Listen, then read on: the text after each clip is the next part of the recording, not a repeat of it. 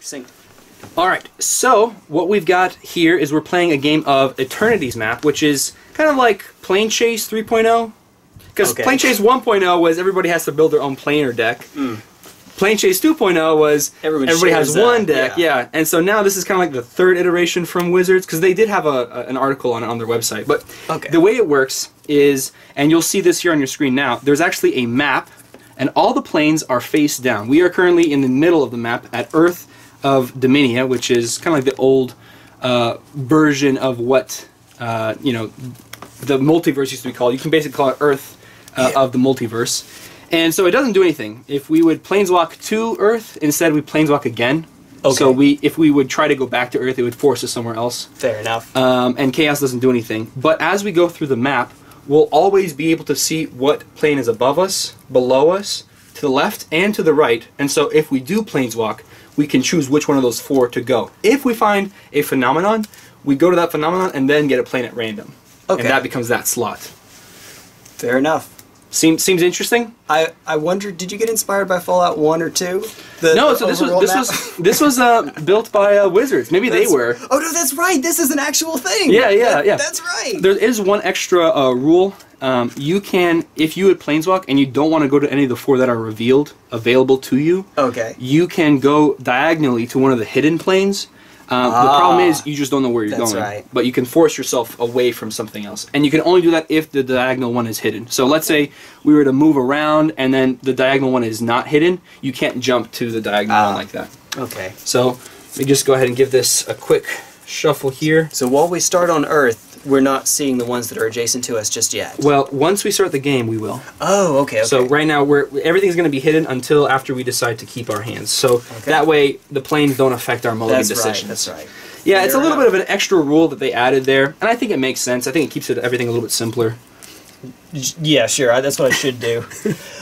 While I'm trying to stay competitive, I try to stay in the habit of shuffling people's decks. This is a casual game with 0 stakes on the line. I feel like if someone wants to cheat at the commander, they need to win more than I do. So that's the way I consider it. That's fair. Oh. Ooh. All right. So taking a look at this hand. Well, that's not as good. Here. Yeah. Now let's go ahead and we're gonna mulligan this to 7. Oh, and by the way, what's our? Just want to play poker again? Yeah, let's do that. Yeah. What you got? 2, 4, 4, 6, 1. Yeah, just 2 4s, high 6. That's pretty bad. Well, let's see what I get here. All right. 2 6s. Yeah. So, and 2 3s. I'm just gonna take my ball and go. I mean, I am gonna play first here. Switching the dice around. From the awkward one with the weird pip orientation, the weird 2 and the 6. You see, it's right up against each other. Yeah. I don't know. It doesn't matter. Well, here's the thing. So since we don't have a planar die, we're gonna have to use those D6. The 1 is going to be the planeswalk symbol, and the 6 is going to be chaos. All the other ones are going to be blank. Fair enough. That's just how that works. And have you played Plane Chase in a while where you know the... Okay. Yeah. So you know all the extra mana. I'm just talking about the extra rule. No, you don't... If you want to explain it as well... So it's... For every time that you want to try to use the planeswalk, or you want to roll again, it's 1 for each time after. So it's 1 extra mana. And then it costs 2 the next time. Well, the first time it's free. 2 extra time. Yeah. So the first one's free, but it costs 1 for each time you've done it before this turn. So 1, you got it. Exactly. 0, 1, 2, etc. Oh yeah, I'm keeping at the original mull. This is a very slow hand. Let's see, that's 5. You know what? I guess doing my best to block the glare, YouTube. I'm doing my best.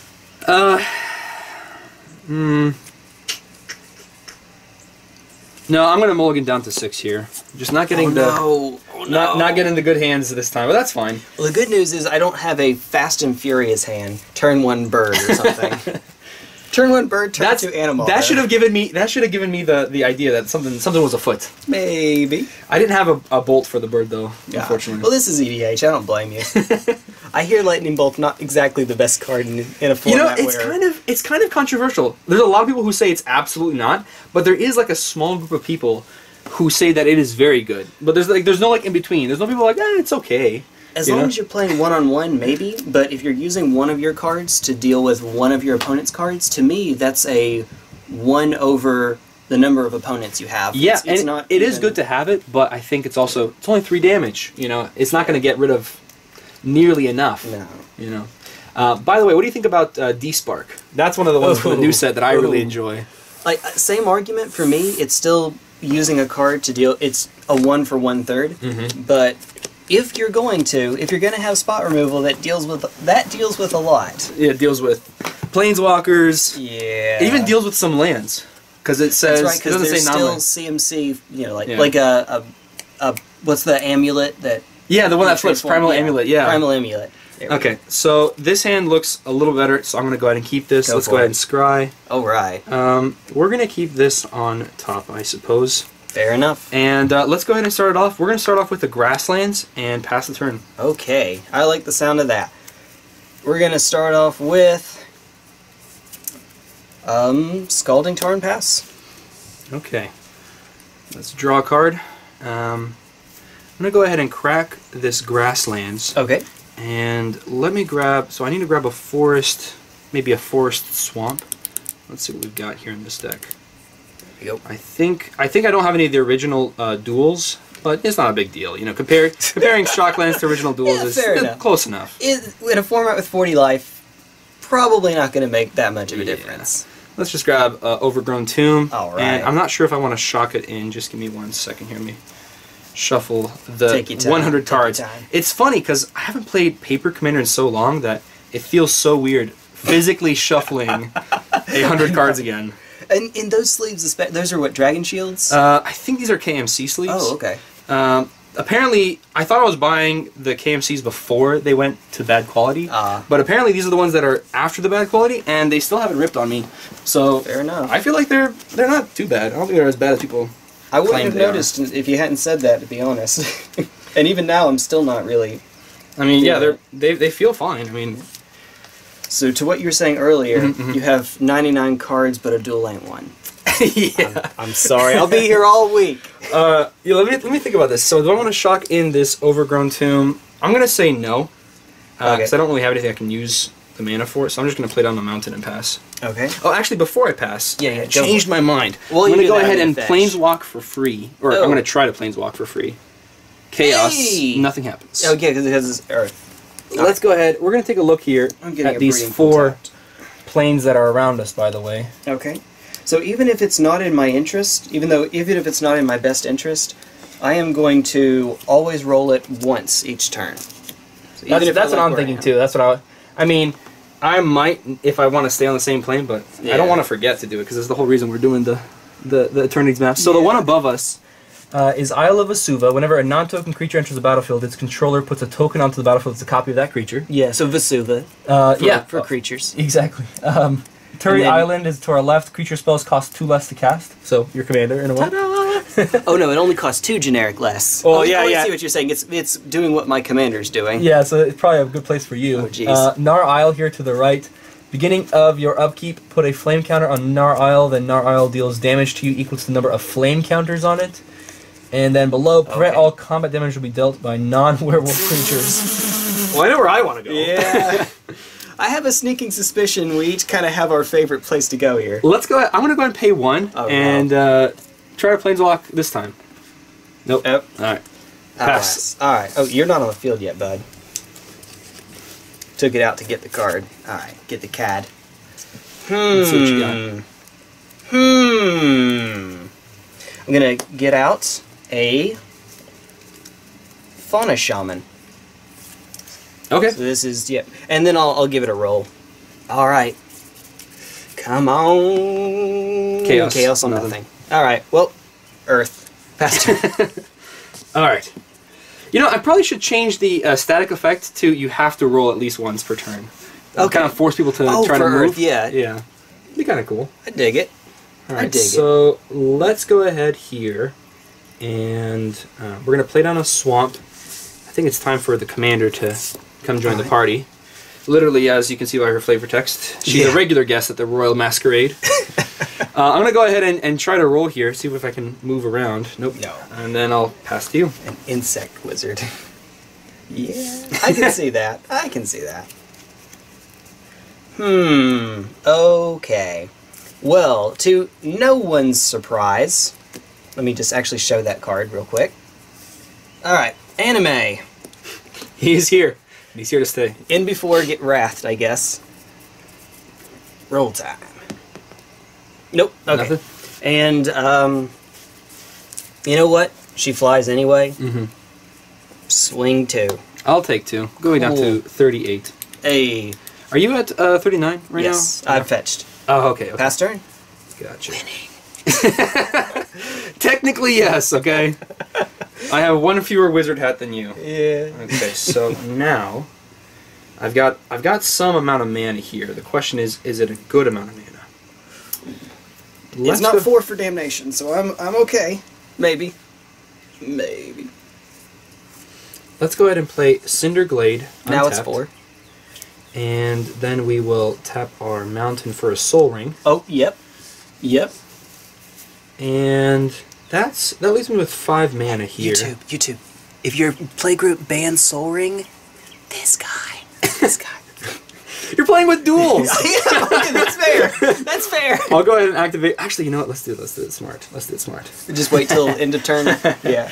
I can block with it. Yeah. Let's go ahead, and we're going to try to roll here to Kessig. Is where I would like to go. No. Oh, right. I'll pay 1. Uh-oh. Nope. No. Okay. And I'll let the 1 mana go and pass to you. Alright. Time to maybe do stuff. Gonna do this now. Nope. Okay. Do I want to do it again? Probably. The world is your oyster. At this point. Oh my goodness. Oh, this deck is stupid. I love it. This deck is so stupid, though. Oh, no. Let's see. Thinking. Oh, man. Okay. So, we're going to play a forest. No matter what, that's definitely happening. It's not you wouldn't consider an action that would be forced. Would you? That joke is a little forced. Yeah. I'm sorry, Jay. You're good. Alright, well, whale.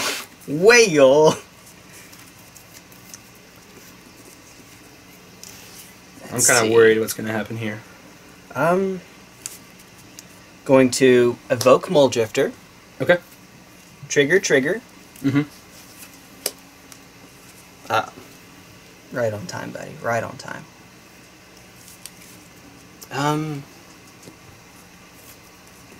So I have the option to either roll a die again or use Fauna Shaman. And do what your heart says, Jay. My heart says, I want to keep you from taking me to Kessig, for crying out loud.